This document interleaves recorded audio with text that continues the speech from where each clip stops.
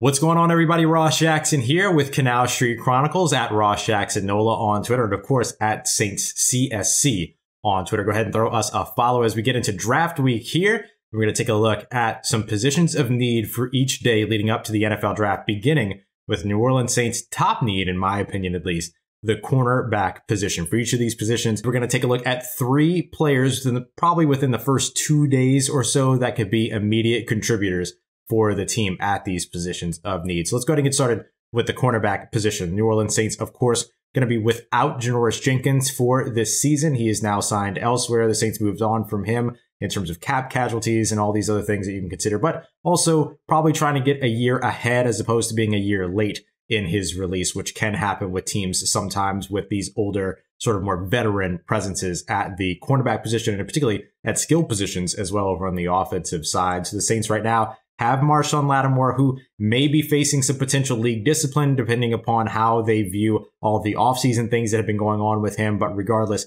over on the opposite side there, they're going to need some help going into the 2021 NFL season. Now, a couple of corners have been attached to him. TJ Carey, for instance, who ended up signing elsewhere. And then, of course, Richard Sherman also rumored as well, with Chris Richard being there as a defensive backs coach for the New Orleans Saints now, but doesn't look like he's intending to sign before the NFL draft takes place, which makes a lot of sense for some of these veteran players out there who, of course, don't want to sign with a team and then immediately get replaced by a younger draft prospect that's coming in at the top of the season. So let's take a look at three potential prospects that could be immediate impact, immediate contributors at the position of need number one that we're going to start off with at the beginning of this week, which is the cornerback position. So let's start off with the player that's been the cornerback number one on my list, at least for the entire offseason, and that's Virginia Tech corner Caleb Farley. 6'1", 197 pounds, has probably fallen down some boards, particularly falling behind a guy like J.C. Horn, because he simply didn't play in the 2020 season. He had an off-season procedure and, of course, has a history of injuries as well. Missed the entire 2017 season, his first year, where he actually practiced at wide receiver before moving to corner before the 2018 season, and then ended up missing a couple of games in the 2019 season as well, toward the end with another injury. But if you're looking for a guy that can come in and, if healthy, be an immediate contributor, Caleb Farley is absolutely that guy. So it's going to completely come down to medicals, right? Do the Saints trust the medical checks? Do they feel good about his medicals coming into the NFL? Those are going to be the big questions to answer about Caleb Farley. But if they do, and if he's there at 28, or they feel like they could trade up and grab him, which of course is completely open to conversation when it comes to the New Orleans Saints, then it seems like Caleb Farley could absolutely be the right fit for New Orleans. You're looking at a defense that played a lot more cover two man last season, and that is certainly a spot where we believe that Marshon Lattimore does some of his best work. That's where we've seen Caleb Farley do some of his best work as well, even though he ended up playing a lot of zone over at Virginia Tech as well. So there's some scheme versatility there, but what you really want to see is if he's going to be able to perform at that press man level. If he can do that in partnership with Marshon Lattimore and stay healthy, that's a really, really good tandem for New Orleans and a great opportunity to go from Janoris Jenkins,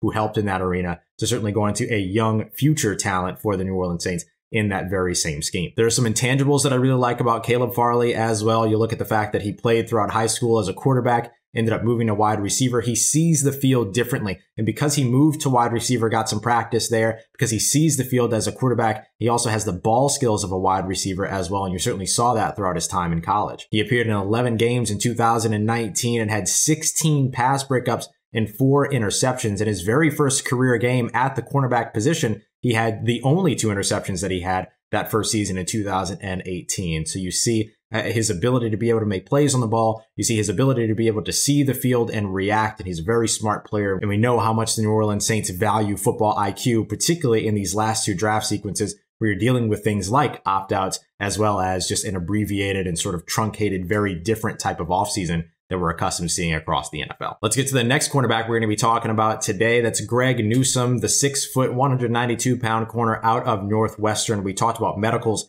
when it came to Caleb Farley. There's some durability concerns when it comes to Greg Newsome as well. He missed 8 games in 2018 and missed 3 games in each 2019 and 2020. And despite only appearing in 6 games in 2020, he still ended up actually leading the Big Ten in passes defended with 10 on that season. He only has 1 career interception, but you see his ability to be able to make plays on the ball. Just needs to be able to convert some of those pass breakups into interceptions. That'll be something he can work on at the next level and would be great to work on with a guy like Chris Richard, who is now the Saints defensive backs coach after Aaron Glenn headed off to Detroit to join his former colleague there in Dan Campbell, former Saints assistant head coach and tight ends coach. So you see Greg Newsome as somebody that still has a little bit of developing to do. He's a little bit smaller in terms of his frame, which can cause him to get a little caught up sometimes by efficient blocking wide receivers. It sort of becomes an issue for him when getting involved in the run game. But you know what? If it gives you a boost in the passing game, I think you still take that. I mean, he's an extremely talented corner with natural instinct, scheme versatility, and 4.38 speed. So you definitely like that over on the outside as a complement opposite Marshawn Lattimore there. And finally, we'll wrap up with my sort of sleeper cornerback selection here. If you listen to Locked On Saints, you've heard me talk about the guy all the time. Not really a day one selection, but a potential day two selection for the Saints if they decide to either double up early at cornerback or can't get the corner that they want in the first round and instead look at the second and third round. For me here, this is going to be Paulson Adebo, the corner out of Stanford. Projects very well as a press man corner as well. Former wide receiver, has excellent ball skills, 4 interceptions in 2019, 4 interceptions in 2020 as well. 24 passes defended in 2018, following it up with 14 the following year. He did opt out of the 2020 season as well, much like Caleb Farley. So there'll be some sort of interest on how he's going to be able to transition to the NFL game with a lack of reps over the course of 2020. But when he took the time to test there, 6'1", 198 pounds, very similar build to Caleb Farley, although the weight seems to be distributed a little bit differently. 4.4 speed there. So not as speedy as a guy like, let's say, Greg Newsome, not as bulky as a guy and physical as a guy as you might see with Caleb Farley, but something in between here with Paulson Adebo, who gives you excellent ball skills,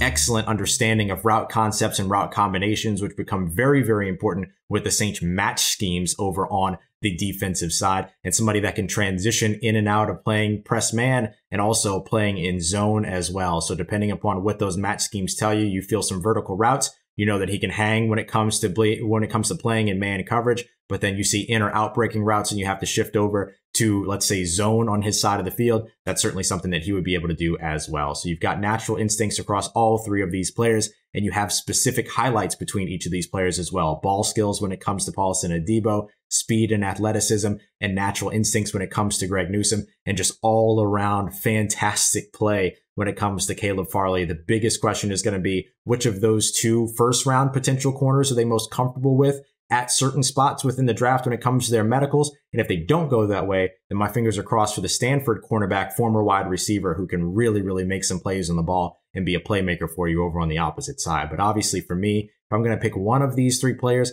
I'm going to go with Caleb Farley. Caleb Farley is a natural athlete. He's a phenomenal player. It just comes down to the medicals to see how comfortable the Saints are with him. All right, y'all, we're going to have new videos like this up all throughout the week leading up to the NFL draft, as well as day 1, day 2, day 3 prospects to watch, and then a recap of the full draft class coming up on the weekend and going into the following Monday as well. And that's just the videos. Make sure you check out CanalStreetChronicles.com for all the fantastic draft content on the way here throughout the week. We'll be back tomorrow on Tuesday with a look at linebackers for the New Orleans Saints. Some very interesting ones that are maybe fitting the usual prototype, and some that might push the boundaries of a change in prototype thanks to the play of Quan Alexander last season. So come with your opinions in hand. And of course, don't forget to let us know which of these prospects you're most excited about in the comments below, and subscribe for more videos as we continue on with some great work here at Canal Street Chronicles. Thank you very much for checking us out. We'll see you tomorrow.